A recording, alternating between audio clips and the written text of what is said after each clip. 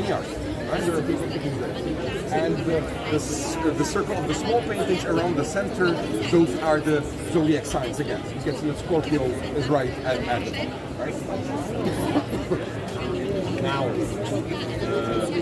I told you that this was done around 1410. That's only partially true. The original part, which was established around 1410, is only the upper part, the astrolabe. The calendarium was added roughly 100 years later, and all of those statuettes, which you can see today, they were added only in 18th century for the tourists. They're not the original.